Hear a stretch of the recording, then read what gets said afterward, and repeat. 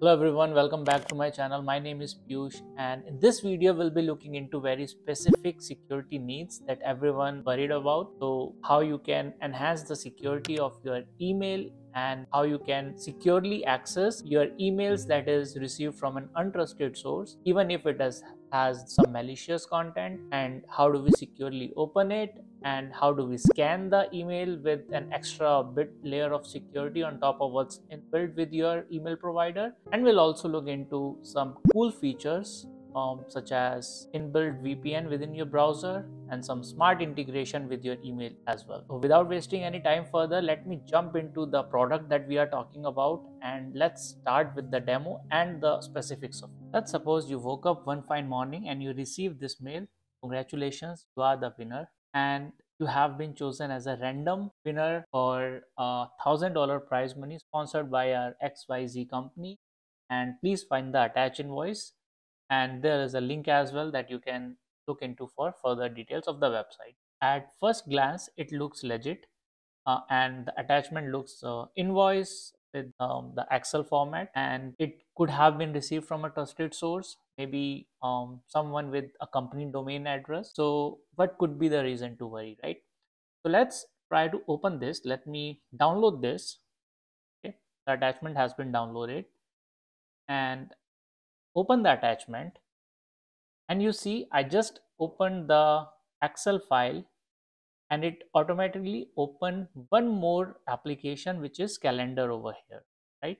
So this calendar was automatically opened with the Excel itself. I did not open it. So it was built in macro, that particular Excel. So this Excel is just as an example. I don't have any other malicious code that I could use as part of this demo. So that's why this is a sample malicious code. And instead of this calendar application, this could have been any other application that could harm your system, or that could steal some information from your system, and so on. So let me open it again just to show you that yes, it was opened with the Excel itself. So this was the attachment. I clicked on it and it automatically opened the calendar application because of the built-in macro that it has. So how do we secure ourselves from such malicious code, and how do we make sure that we are not a victim of cybercrime? Answer to that question is this particular application, which is SquareX. This is absolutely free of cost, and it has tons of features. I will explain you each feature one by one. The way to get started with it, just scroll down to the page and add this to your Chrome. So this will be a Chrome extension. You just have to sign up from your Gmail. Okay, so you have to do add to Chrome, okay, and click on add extension. Okay, once it is added, you can just go over here and select to pin it so that you can manage it from here. Right, so if you click on that, just click on get started, and it will ask you to sign up. So sign up with Google and select the account that you want to use with it. Continue.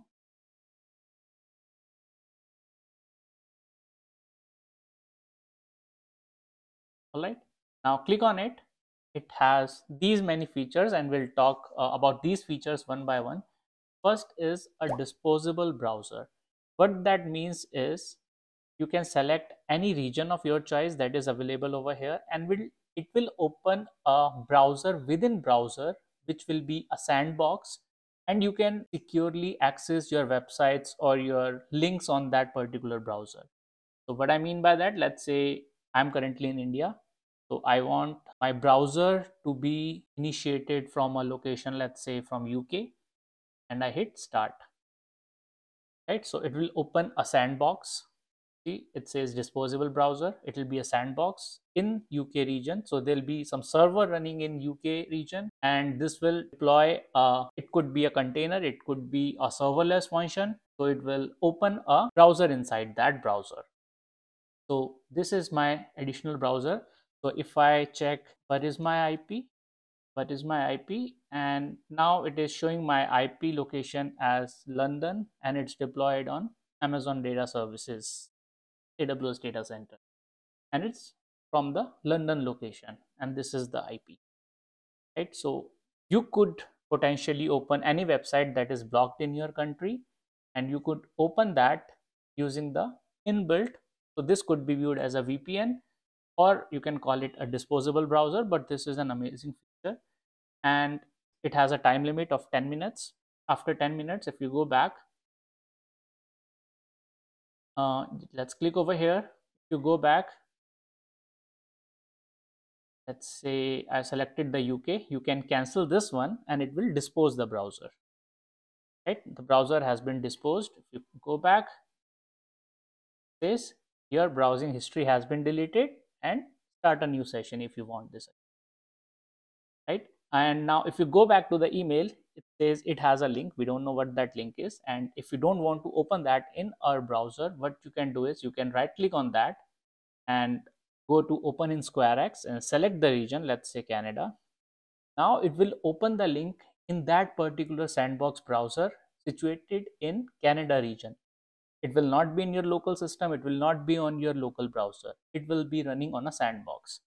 So this link that I redirected to, this is our website link, this is our community website, but it could be a malicious link. So just to be sure that you are not opening anything that could potentially harm your system, you can open that in your disposable browser. And once you are done, you can just dispose of the browser.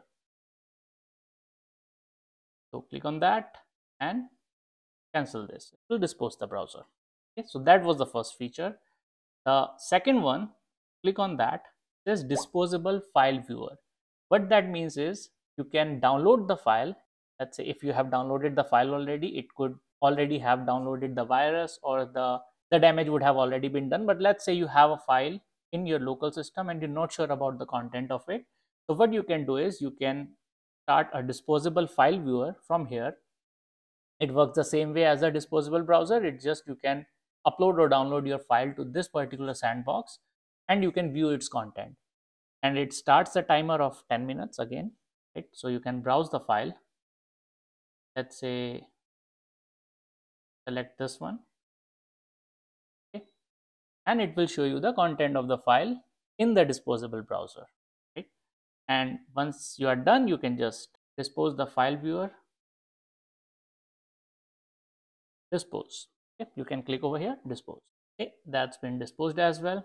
Now going back to the third feature, which is disposable email. This is pretty neat and I really like this one.